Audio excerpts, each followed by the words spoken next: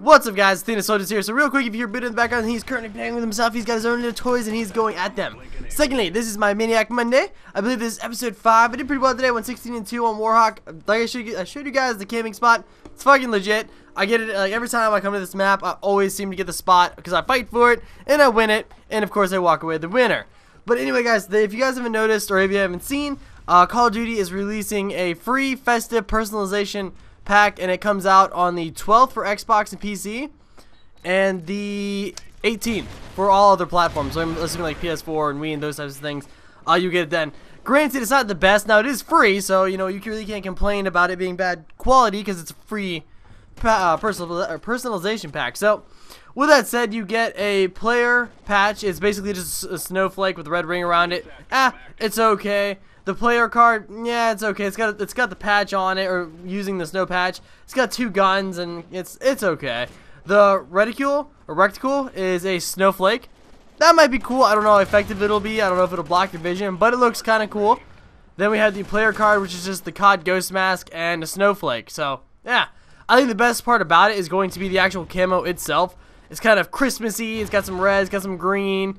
It's looking a little festive. The festive name is a good name for it, but it is free, of course, guys, so be sure to download that, enjoy it, throw it up. I'm sure that everyone will be using that same skin or on their camo on their guns, but hey, you know what? Fuck it. 'Tis the season, guys. Get a little fucking festive with your Call of Duty when you're mass murdering a bunch of people and fathers with sons probably in school and things like that. You know, fuck it. We're all playing Call of Duty. That's what we're doing. You know, if you really think about it, it's kind of fucked up in reality, because if you were... Always imagine this, right? What if you got sucked into Call of Duty and you had to play as one of the characters, or as one of the people in multiplayer? How much would that shit suck? Oh, this guy's fucking quickscope. Oh, I'm getting fucking nauseous. You're doing like 360s, jumping off, you know, two-story buildings, spinning around with a throwing knife, trying to lock on to the guy who's trying to quickscope him in the face. Yeah, I'm pretty sure I'd be hurling and with broken feet and ankles on the ground, crying like, oh God, help me. No more. Let someone put you out of misery, and guess what? You get to do it all over again.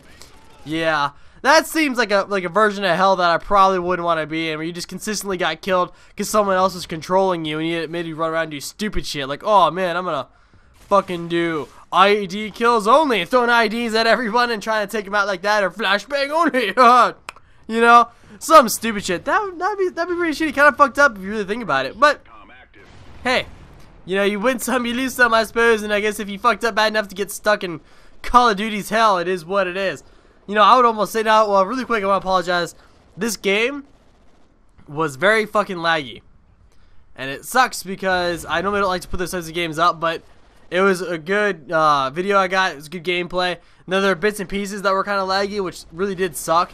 And the worst part about it was that I was trying to get my Maniac, and it was just kind of lagging out. And I was a little bit worried that I wasn't going to be able to get him. Luckily, I did. I was able to get him, so it's all good. But I just want to apologize. The gameplay was laggy. It's not like that. It's not your all's internet or anything like that. It's kind of basically just that game was fucking laggy. The Call of Duty Ghost seems to be pretty laggy at times. It's probably my internet. I don't know. I've seen a lot of people complain about it. Who knows? I don't know. Ever since like Black Ops 2, they've had a severe lag problem. I don't think they had it in Black Ops. Well, I don't know. I had pretty bad internet when I played Black Ops, but I was never really laggy. I don't know.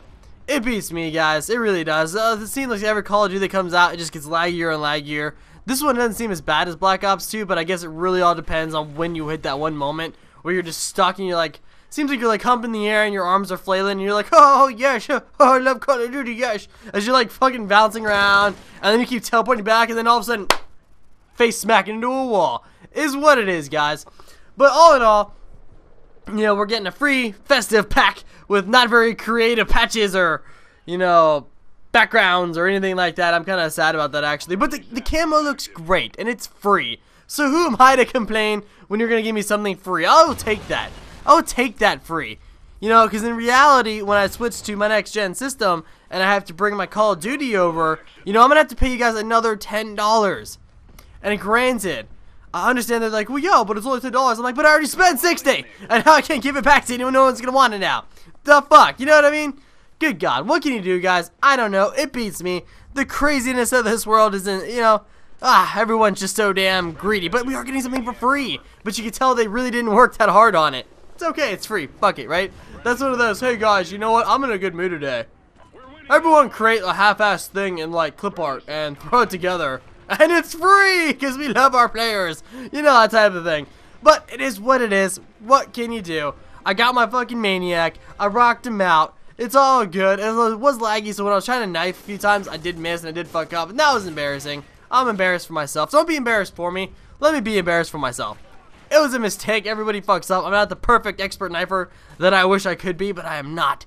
And also, I was looking on Twitter. There's a guy who got a 1,000-game win streak with his preferred weapon as a knife.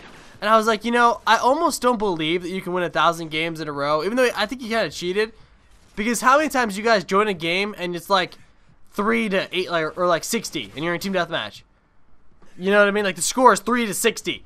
And you're like, what the fuck? It's too late, man. It's too late. Or when you join a search game and the game's already over and they put you on the losing team, you just lost the game. You know what I mean? Unless I don't know. Maybe he dashboards every time that he's about to leave. I don't know if that affects it. I know it used to work. I don't know if it still works or not. Beats me, but it just doesn't seem possible to win 1,000. Not because you're not good enough. Just because it kind of seems like there are certain situations in which you get put into games that are already lost and you had no say in the matter. And you're going to take that loss. You're going to take that hit. That's on you now. But I don't know. I hope you guys enjoyed the video. Like I said, make sure you actually download that free festive pack. Unless they just throw it at you. I don't know. I'm out of here, guys. We love you. Peace.